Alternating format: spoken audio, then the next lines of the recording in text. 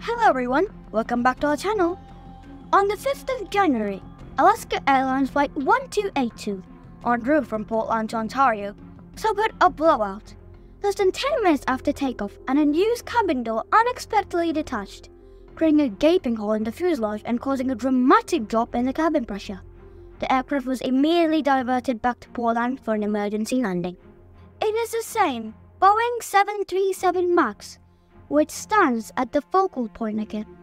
Following the incident, federal officials in the US grounded all Boeing 737 MAX 9 planes for inspection. Many of us remember 737 MAX for the most significant crisis in the aviation history. 2 fatal crashes that occurred within a span of 5 months and claimed a total 346 lives. Is 737 MAX the most unsafe aircraft in the modern aviation era? Did Boeing prioritize competition over the safety of the 737 MAX? In this video, let's explore how competition led to disaster.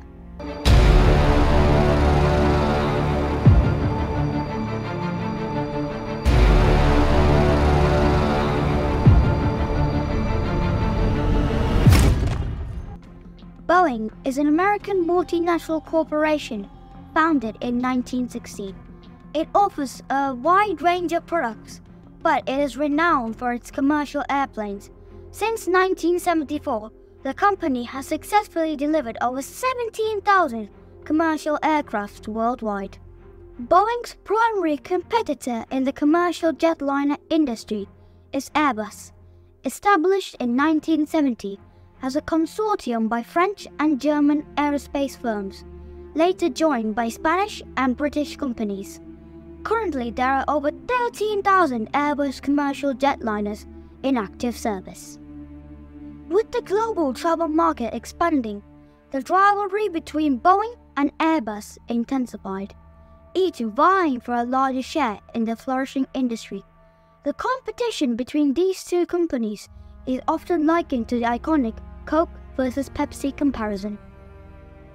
Boeing holds a market cap of $140 billion, surpassing Airbus, which stands at $123 billion. Notably, Boeing's market cap reached a peak of $248 billion in February 2019. However, this figure experienced a substantial decline following 2 fatal crashes within a span of 5 months, contributing to the current valuation. Both offer a wide range of products, including single-aisle and wide-body aircraft with varying capacities and ranges. Within Boeing's diverse models, the 737 series stands out as the best-selling, with a remarkable 11,615 aircraft deliveries, constituting 55% of its total sales. In contrast, Airbus A320 series emerges as a strong competitor to Boeing's 737 model, with a total of 11,182 aircraft deliveries, making up an impressive 74% of its overall sales. During the late 90s and early 2000s, the revolution of low-cost airlines reshaped the landscape of air travel. A predominant focus among airlines was directed towards minimizing operational costs, leading to a demand for aircraft with increased passenger capacity, enhanced fuel efficiency, extended nautical miles range, and reduced maintenance expenses. This intensified the competition between the 2 major players. By the early 2000s, Boeing's market share was steadily decreasing, while Airbus was on the rise. From 2003, Airbus overtook Boeing in terms of annual deliveries, driven by the success of the A320 and A330, and was leading till 2011. In 2010, Airbus marked a significant milestone with the introduction of the A320neo, a favored option for airlines looking for fuel-efficient narrow-body aircraft. Meanwhile, Boeing faced a pivotal moment, grappling with a decision since 2006 regarding the future of the 737NG model. The deliberations centered around two options, either introducing an entirely new airplane to succeed the 737NG or opting for a re-engineering approach, incorporating more efficient engines and other modifications for a next-generation model. In the spring of 2011, Boeing encountered a significant challenge as American Airlines, a loyal customer for over a decade, considered choosing Airbus over Boeing. Ready to place an order for hundreds of new aircraft, American Airlines CEO Gerard Arpey informed Boeing's former leader, James McNerney, that a deal with Airbus was imminent. Faced with this threat, Boeing had to act swiftly to retain the business. In a strategic shift, Boeing abandoned the idea of developing an entirely new passenger plane, a process that could take a decade. Instead, it opted to revamp the 737 model with a commitment to complete the update in just 6 years. The result was the birth of the 737 MAX in August 2011. The 737 MAX maintained a significant degree of commonality with its predecessors, allowing for the utilization of the same pool of pilots and ground staff on the new model aircraft. This approach, coupled with minimal supplementary training, a brief tablet-based course instead of simulated training, not only facilitated a seamless transition for pilots, but also enabled Boeing to bypass the extensive certification process typically associated with introducing an entirely new aircraft. In January 2016, the Boeing 737 MAX embarked on its inaugural test flight, secured certification from the FAA in March 2017, and delivered the first aircraft to a customer in May 2017. By October 2018, 230 of these planes had been delivered to 28 different customers globally. However, tragedy struck in October 2018 when a Boeing 737 MAX crashed into the Java Sea shortly after departing Jakarta, resulting in the loss of all 189 lives. Despite the disaster, global airlines continued operating the MAX, and Boeing persisted in manufacturing and delivering more planes. Within a mere 5-month interval, in March 2019, Ethiopian Airlines Flight 302 tragically crashed shortly after takeoff from Addis Ababa, claiming the lives of all 157 passengers and crew.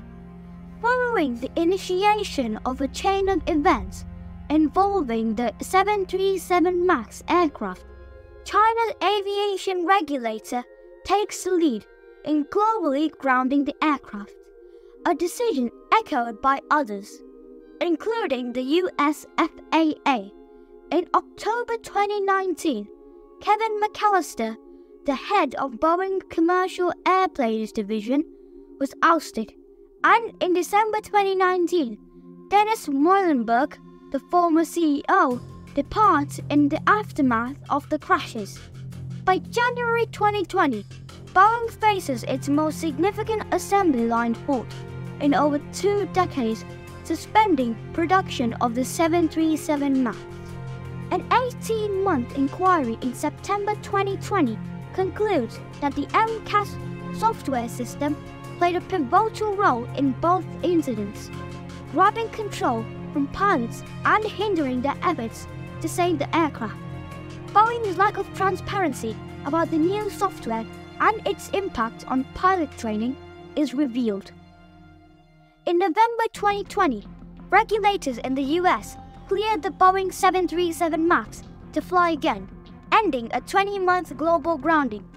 However, in January 2021, the US Department of Justice accused Boeing of conspiracy to defraud the United States regarding the 737 MAX certification.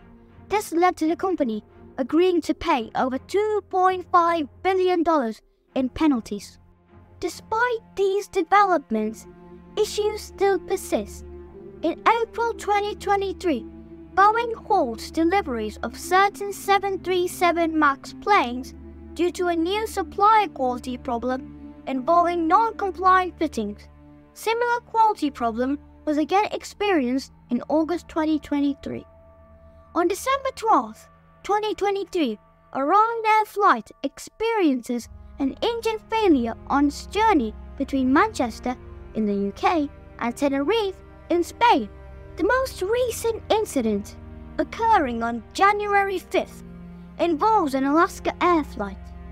The sequence of events that followed this incident includes the safe landing of the plane, the commencement of an investigation by the NTSB, the issuance of an emergency airworthiness directive by the FAA, and the temporary grounding of the certain Boeing 737 MAX 9 aircraft worldwide for inspections. Over 170 planes were affected, leading to the cancellation of nearly 700 flights nationwide.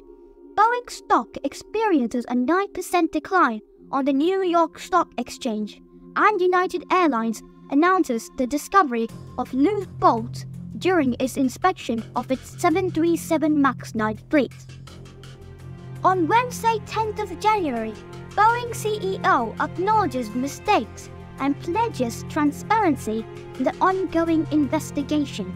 The fate of the 737 MAX appears uncertain, with clarity expected only upon the release of the investigation outcomes. If you enjoy our video, kindly hit the subscribe button for more content like this. To view our latest videos, click on the following link.